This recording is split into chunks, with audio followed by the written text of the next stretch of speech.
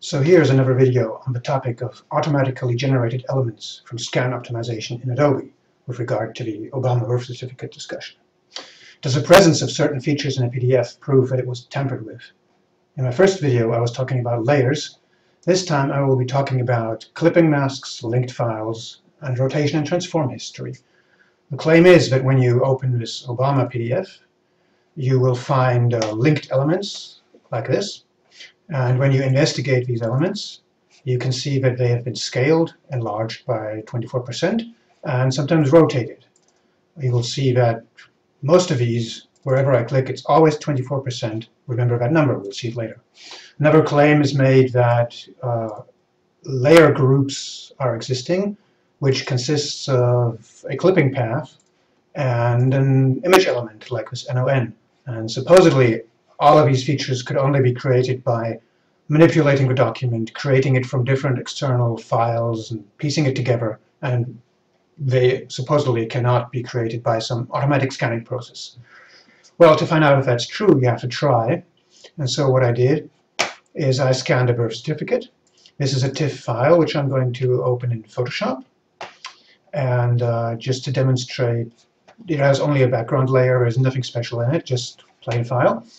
I'm going to save this as a BMP additionally, because BMP file format has really no support for layers, metadata, or anything. It's going to be an 8-bit BMP, grayscale, because there's no color information in it.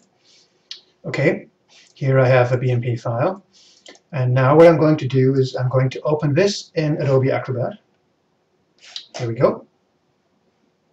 And now I'm going to run a command called optimize scanned file. This is not OCR, it's just automatic optimization. A lot of people have been talking about OCR, which is optical character recognition. That's something completely different. This is just some magic that's done by Adobe to make the file smaller or whatever. I'm going to save this as a PDF. And now this is going to be compared to the Obama birth certificate. I'm going to open it in Illustrator as well. Okay, here we go. We have lots of linked files.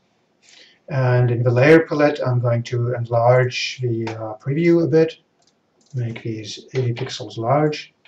So here we can see we have layer groups with all our elements in them, and we also have a clipping path and an image element. And if we click on these external files, like the date, we can see it was scaled by 24% and rotated a bit. All of these were scaled by 24%. This seems to be some kind of preferred scaling by Adobe. It's always 24%. So it really seems that this has just an automatic result of using exactly this optimized scan function, and has nothing to do, again, with tampering. Really what I want to say is anyone who actually tries to understand what is going on by making an actual experiment, instead of just claiming this or that, you will see it's a normal effect. If you have basically a mindset of scientific curiosity, you will try to do an experiment to find out what is going on. Instead of, maybe with a different mindset, you think you already know what's going on and you only look at information that fits to that preconception. Why Adobe programmed their optimized scan function this way, I don't know, but what it does is it separates out all the elements that have sort of a different color.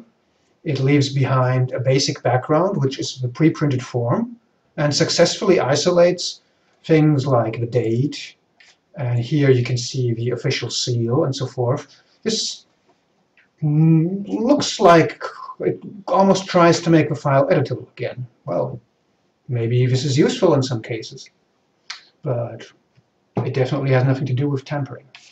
Anyway, the only thing relevant about the Obama certificate is really what we can see down here. I certify this is a true copy.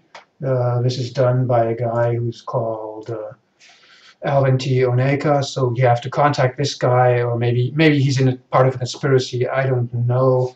And beyond that, the National Review Online, they also agree that this is just something that happens. An optimized PDF shows up in Illustrator like that. I guess these guys realize that for Republicans it's not a good idea to focus on these kinds of conspiracy theories.